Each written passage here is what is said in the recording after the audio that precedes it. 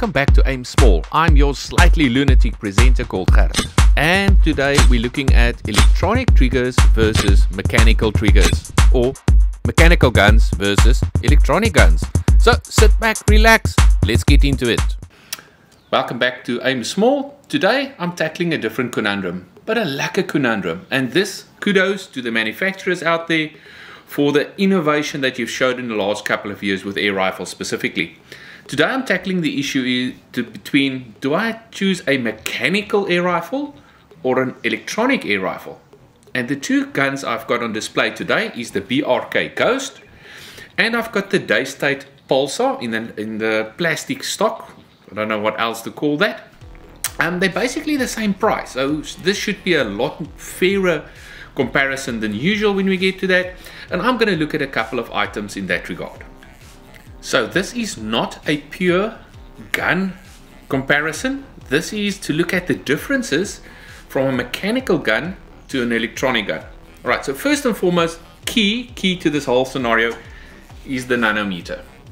With the BRK Ghost, it is a normal lacquer rubbish nanometer. It's not very accurate. Right, the same with the Huma Reg meter on this side. Yes, it's a Huma, it's a lot more accurate, but you can't fine-tune it necessarily. Whereas with the latest electronic guns, and I'm now referring to the Delta Wolf and the Alpha Wolf and all those other wolves out there, you can actually set the regulator electronically as well. The Daystate Pulsar that I've got, you can't. You've got 3 power settings, so this is a very basic gun. And that also brings us to point number 2, and that is adjustability. So with the mechanical guns, in general you have a lot more adjustability, and again, I'm not referring to the Alpha Wolf and the Delta Wolf. I'm looking at the Pulsar specifically. So the Pulsar's got 3 settings: medium, low and high power, and that is the sum total of your flexibility regarding that. To do any adjustments to that, you actually need special equipment, and you need to reprogram the motherboard in that regard. So from a adjustability perspective, don't. It's as simple as that. But I found with my 30 foot-pound gun, I only need 3 adjustabilities. If I want to shoot the 18 grainers, go up to maximum power. When I want to shoot the 15.89 grainers, I go to medium power, and they are super accurate there, running at 870 feet per second, and it's an absolute laser at that speed. So I don't need the adjustability. I'm not talking about slugs today, I'm purely going to stick to pellets throughout the day. Okay, so those are the couple of things. From a adjustability perspective, I think the Ghost is just a phenomenal gun. You've got 20 power settings in here. You can adjust the regulator up, down, every which way you want to. So from an adjustability perspective, the mechanical gun wins hands down. But not all mechanical guns are as sophisticated as the Ghost, but in this price range they are. Okay. Second thing that is a big win for the mechanical guns is you don't have battery issues. They can't run flat out in the field. Okay, so from a mechanical point of view, supposedly less that can go wrong in that regard. From a trigger perspective, this is where the big pawpaw hits the fan. Mechanical trigger, yes, you need to manually adjust it. With the electronic trigger, you can manually adjust it finer, but you don't have to. That trigger out of the box is an absolute beaut. And that's the big difference between these electronic guns versus mechanical. The biggest issue is the trigger and everything around the trigger. Okay, so with that said, this gun out of the box, the trigger was not all that great. Horrific might be a better word. It was not that great. So I had to do a lot of fine adjustments to the trigger, and it's still not where I wanted. It's not a match grade trigger as per se. Whereas with the Daystate, it is an absolute beaut of a trigger. You barely touch that trigger. And the reason I keep on hammering on the trigger is that trigger pull affects your stability. It affects your follow through and your shot as well.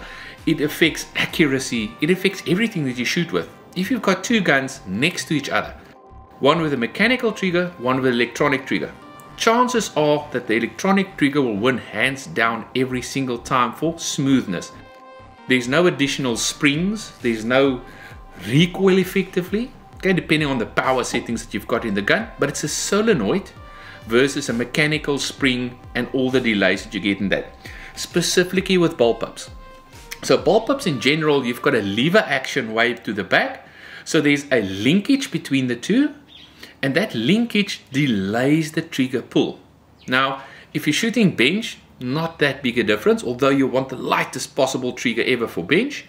Whenever out in the field, when you do a bit of hunting, you don't always have the opportunity to go and set up a bench for your hunting. It's on the fly. You need to shoot from out of the position that you are in, and a lot of the time you'll have some kneelers and some standing shots there. In that regard, your trigger pull is cardinal. Because of us being normal mortal humans, we tend to have a little bit of a beverasiekie, English word for moving all over the show. Beverasie, Afrikaans, moving all over the show. So in that, your trigger pull is cardinal, because once you're on the target, you don't want to have to time your shot plus aim your shot. The ideal position is just to aim, pull trigger, and it goes. You don't have to go figure eights all over the target or beaver. So from that perspective, the Daystate Pulsar wins hands down. Fastest trigger, direct access, no linkage in between. It's electronic, it is super, super fast, and it's super, super smooth. And the only way to demonstrate that is to actually put both guns down on the bipods with a beanbag in the back, put the scope cam on for you guys, and then do normal trigger pulls to see what is the recoil and also what is the action out of that. So without further ado, let's jump into that exercise. At normal speed, the Ghost looks quite fine, but if you slow it down to 10% of speed, you can actually see that after the trigger is pulled, the point of aim is way, way, way to the left. Now let's compare that with the Daystate electronic trigger, where right after the trigger pull, the point of aim is immediately back on the target. It's these small things that makes a massive difference when we go shooting. Let's look at the quick summary. Which one of these two would I prefer? Looking at the pros and cons of both, the electronic trigger wins hands down. That's all, folks.